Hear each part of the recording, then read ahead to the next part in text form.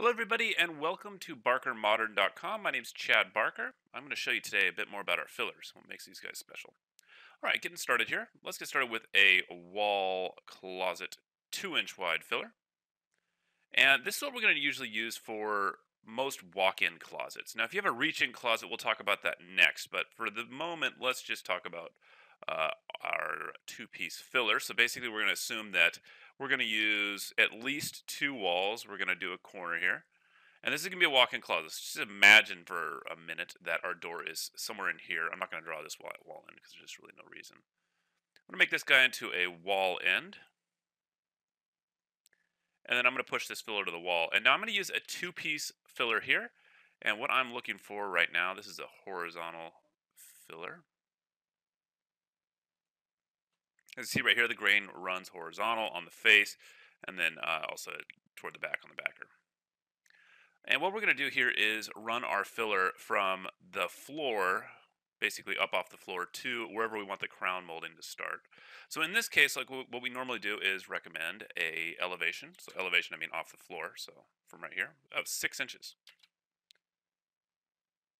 That's pretty standard, and that's going to get around our base molding on the floor there to make it so that you can install these closets in a weekend. Getting into removing the base molding and trying to set your closets on the floor, as I say in most of my other videos, is a bit problematic in the fact that if you're going to try to, most of these closets are going to be going into places with carpet or even hardwood flooring and stuff like that. Hardwood floor is a little bit easier, but with carpet, the actual real way to do it is to remove the carpet and then have the carpet tucked up underneath after you install the cabinets.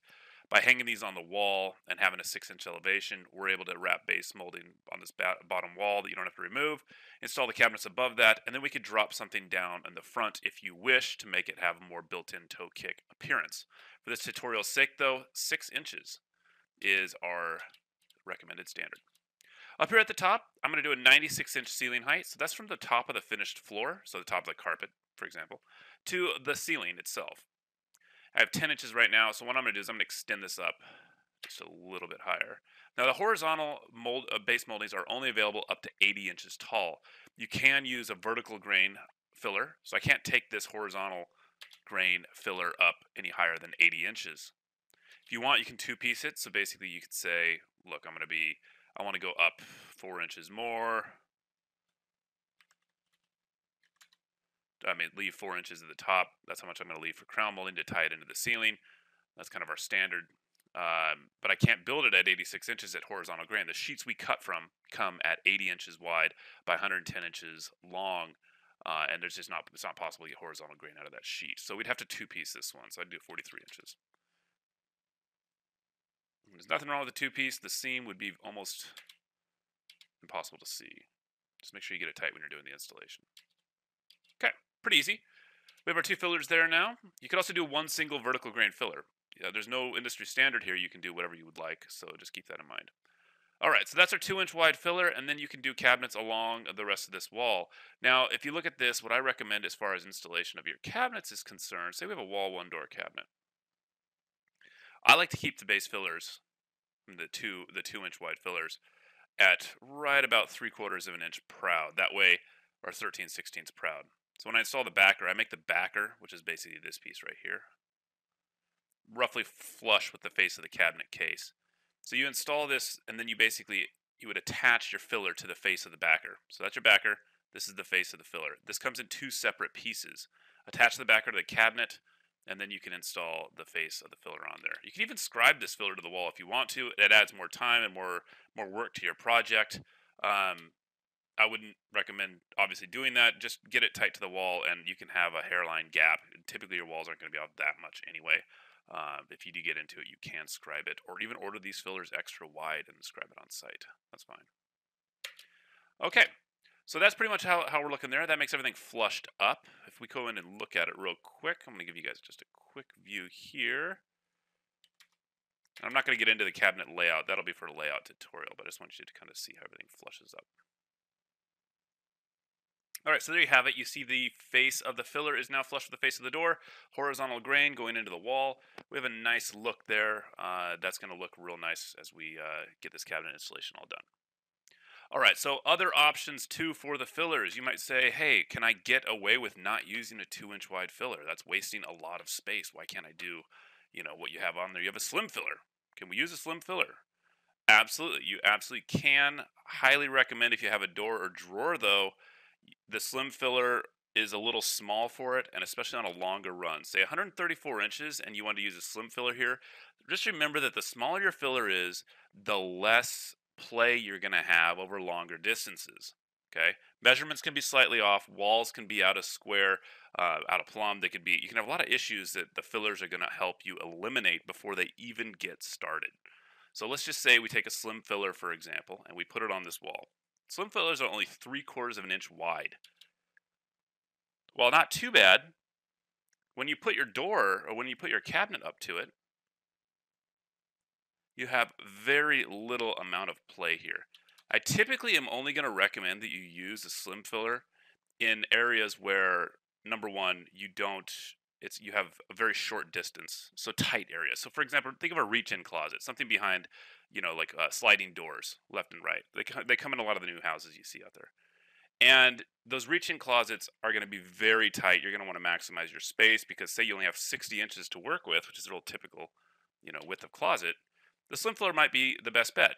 They're not going to have a lot of margin for error. You're going to have two cabinets, possibly 2 or 3 cabinets side by side.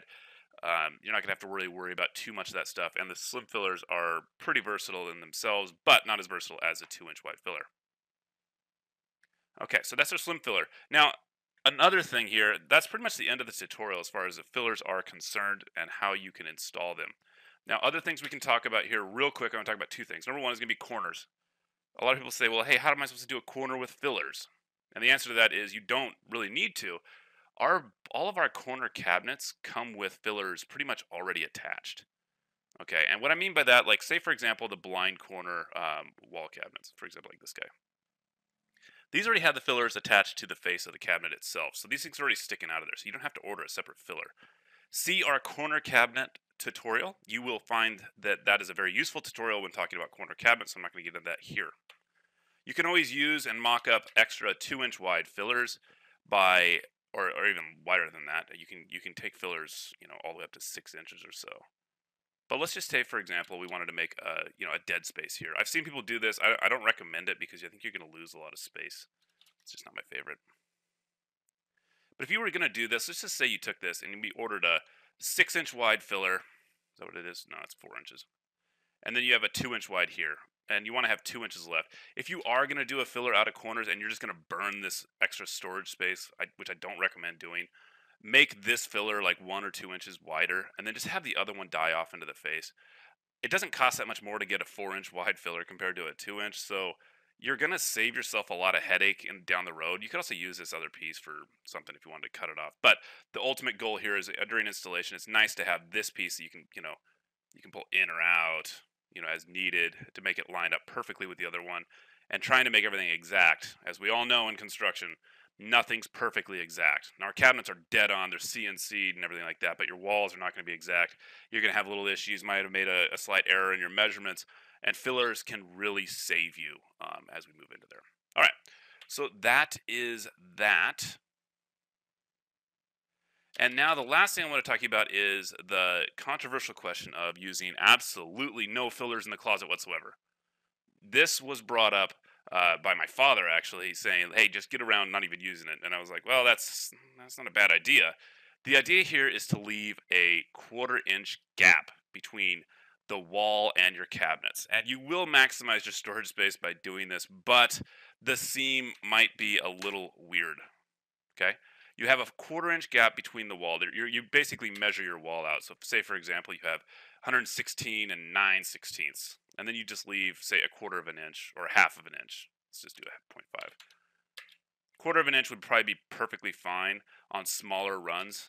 So say something like a 60-inch wide run. You leave 1/4 inches at each end, and I think you'd probably be okay. I have not tried this personally, but I would imagine that. Oh, what happened right there? It's weird. Oh. You'd probably be fine in the fact that you'd be able to maximize your storage space, and you'd probably get another about 4 inches or so of extra space. So let's just do 0.25. So on wall to wall. So the idea here is that whatever problems you're going to have on the wall, you're expecting it to be less than 1/4 of an inch, rolling the dice a little bit. If you do have issues and you're running door cabinets, it's really hard to cut down the cabinets. I mean, as you see, these things are dead on. I mean, they're, when you order a 18-inch wide cabinet, it comes at 18 inches. So, it's hard to shave them down. You can't exactly go and, sand down one side of the cabinet. So use your best judgment there. I'd still recommend using fillers, so that's why I said it as number 1. Number 2, slim fillers are your second best option. Number 3, no fillers, but leave yourself a 1/4 inch gap between the cabinets. The cabinets and the wall. Okay?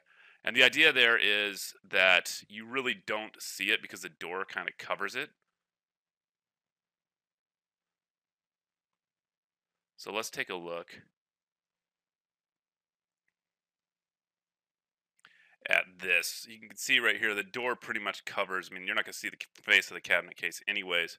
So there would be, 3/8 of an inch gap between the door and the wall right there. It wouldn't draw your eye. So the theory is sound. I like where it's going right there. But you do have to remember other things. If you look at the top view here, and let's say there's a doorway, like we said earlier, there's a doorway coming into this area right here. Doorways typically have casing around them, right? If you have drawers here, you need to make sure that that drawer is not going to open up. I mean, look at this. Look at how small of a dimension right there. We can look at, I'll give you the actual dimension here. That's 1/4 of an inch from the wall there, but to the actual door, oops, sorry, 5/16.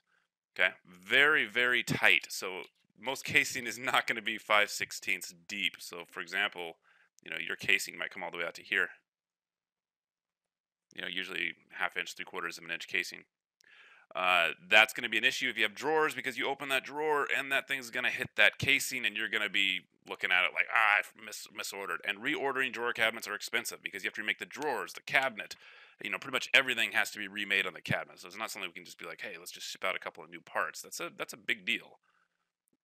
Obviously, other ways to fix the thing here would be just to use a 2-inch filler. The 2-inch filler removes the issue for your drawers opening into the casing, and again, solves more headaches as we use fillers. Okay? So those are our options. I hope you guys enjoyed the video. If you have any questions, please feel free to send us an email at info@barkermodern.com. My name's Chad Barker, and I hope you guys had a fun time. Thank you. Have a good day.